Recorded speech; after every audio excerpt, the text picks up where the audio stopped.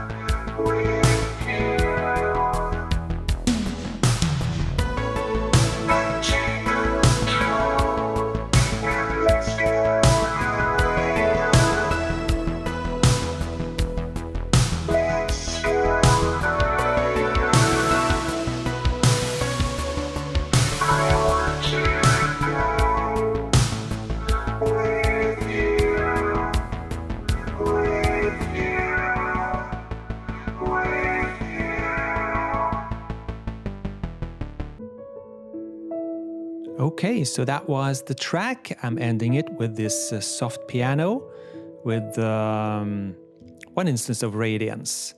So let's break this down and see what the tracks are doing in terms of reverb, the plate emulation of the EMT-140. And if you go track by track, you see I have some kicks, snares, some toms, sweeps and shakers, etc. in the drums department. I have a couple of bass tracks with no reverb on them at all, so I'll just close this off. I have a couple of synths here. You heard the arpeggio from the Jupiter 8 and a PPG type bell vox sound. And we have the piano tracks, and I thought I'd start with the piano track that opens the song. Let's hear it in isolation.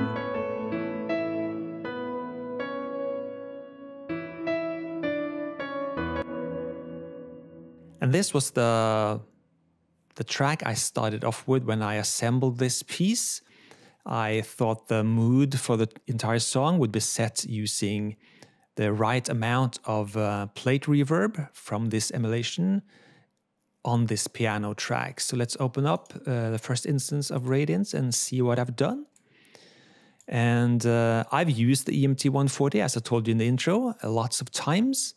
And I feel instantly at home here. There are a lot more things you can do with Radiance, the plugin, than with the original hardware, of course.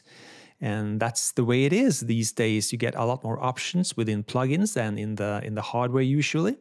And that's only a good thing. It means that you can tailor your sound even more. than what you could with the original hardware. The most important thing, does it sound like the original? That's sort of the point when using a emulation. You want to have some of the original mojo when you use a plugin that's set out to emulate the original mojo. So let's see. Let's check out the piano track again with this in bypass mode.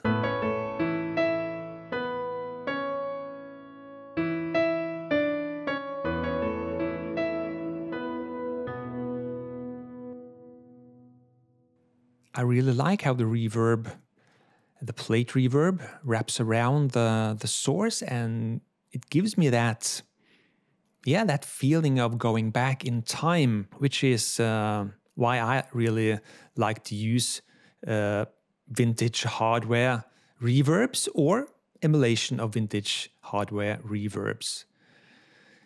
So I'm not using much of the input and output controls here. You have the input and output, of course, but you also have a sort of drive mode here that I found I liked more and more when I tested this plugin out. And let's play this piano part and add more drive.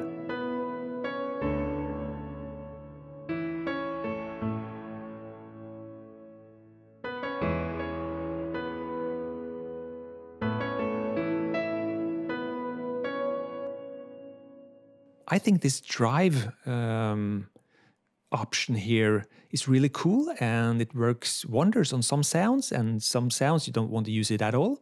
But I felt a little bit of drive here, really gave a little bit of edge to that piano sound, which I really liked. And here we have the different plate models. I'm using the one named Clear here.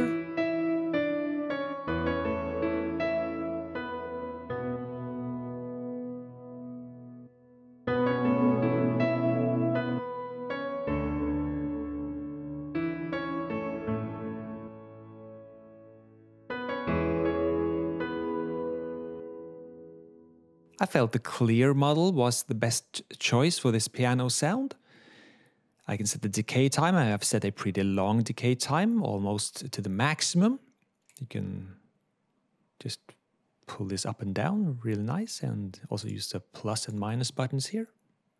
Over here we have some DSP parameters. You can set the pre-delay, of course, and by pressing this little note icon here, you can tempo sync your pre-delay. You have some low and high shelves, and you have 3 buttons here named Smooth, Duck, and Flux. The Flux knob here can also be changed to an ensemble mode. In ensemble mode, this button sort of gives you a Roland Dimension D type of effect going. Let's hear it out on the piano.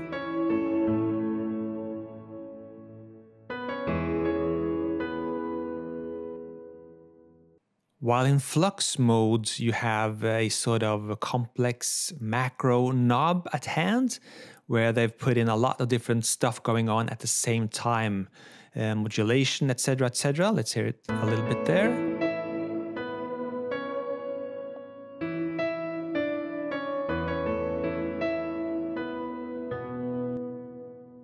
So really fun to play with, and you don't always know what the outcome will be, but I really like this on this piano sound as well. Not in ensemble mode for this separate track, but in Flux mode. Over here in the output section, you can set your output to be in mono if you want to, the reverb output.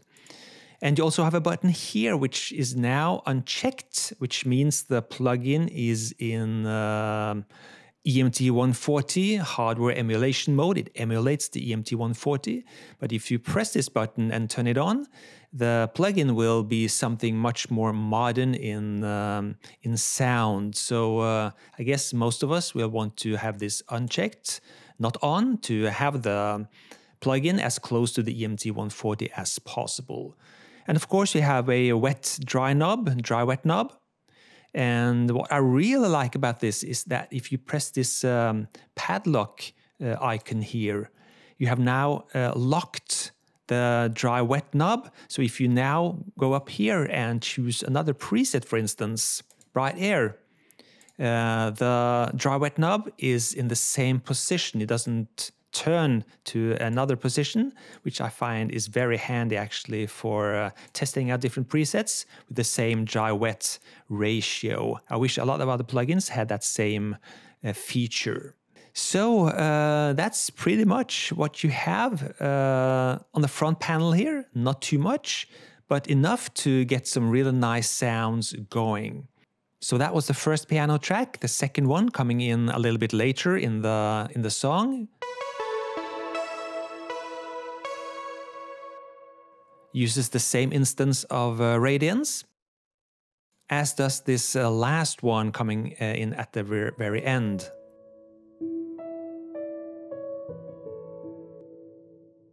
They all uses the same instance of Radiance, just with more or less effect going on. So let's close this off and let's focus on the drums here. Let's go back a little bit and let's start the track.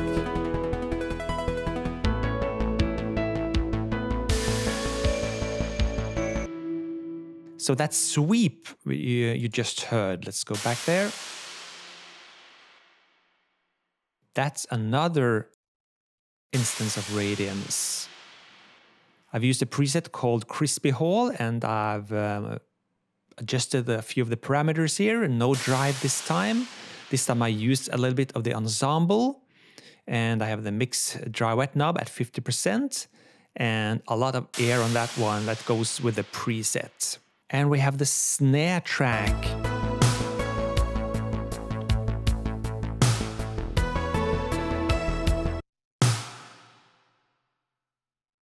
So it's pretty dry, but there are some reflections going on here. And I've used another preset for that one called Bright Crisp. And I don't think I changed much at all in terms of adjustments of the different knobs here. Pretty much the preset itself, which has a lot of air on it. And the lows are taken down a lot. No pre-delay. So let's check it out with or without.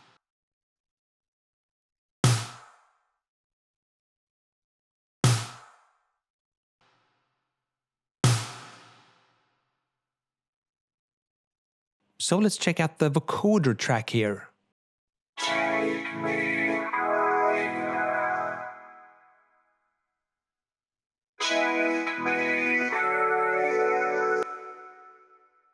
Let's see what I've done here. I'm using the preset Ambience Air.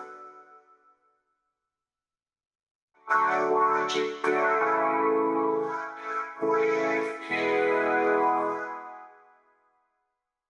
Mono or not, I like it in stereo. But what we can do as well, in addition to play with the adjustments here, is to go into this button here, press that one, FX. And in here you have different ways of adding coloration to the reverb sound. You can set it to clean, vintage, or gritty. I think gritty sets out to emulate the sound of the EMU SP1200. Let's check it out.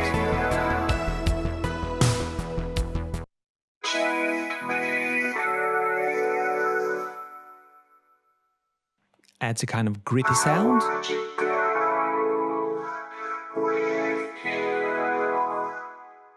You also have a width setting here. You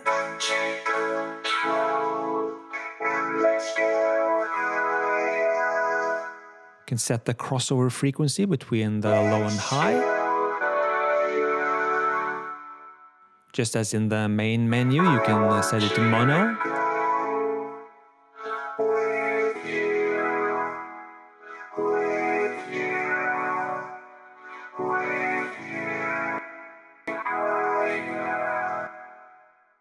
And you can play with the EQ setting here.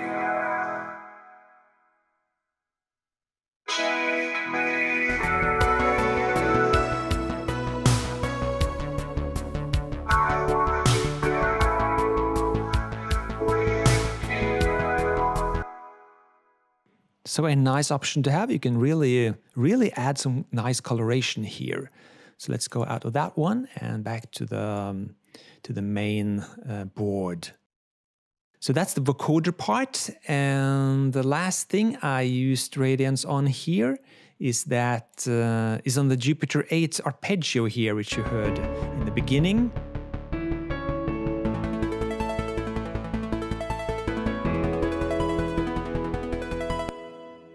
With some drive here, and I put this on modern. I felt that sounded better on the arpeggio. You can hear it in isolation.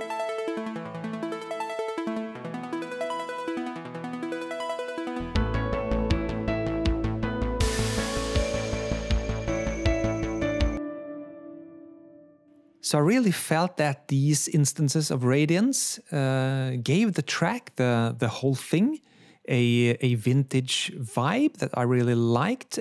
And the last track I have something going on is this gated toms track, and I felt that, well, for gated toms, why not use the Glow plugin, which sets out to emulate the classic AMS RMX 16. This is also from Wave Alchemy, and I've reviewed this before, and this was the icing on the cake here to get this track going. This is a piece of music I've had lying around on my hard drive for a while. I wanted to move forward with it, but I was waiting for the right occasion, and the right occasion was when Wave Alchemy asked me to do a video review of Radiance. I tried the plugin, and I instantly knew that this song really could benefit from a EMT-140 plate reverb, so that's why I've used this as the demo here today. If you'll like it, or if you'll find it has an edge over other EMT-140 plugins on the market, I don't know, but I'll leave a link for you in the video description to Wave Alchemy's website so you can check it out for yourself. As always, I'm Espen Croft. Thank you so much for watching, and I'll see you next time. Cheers!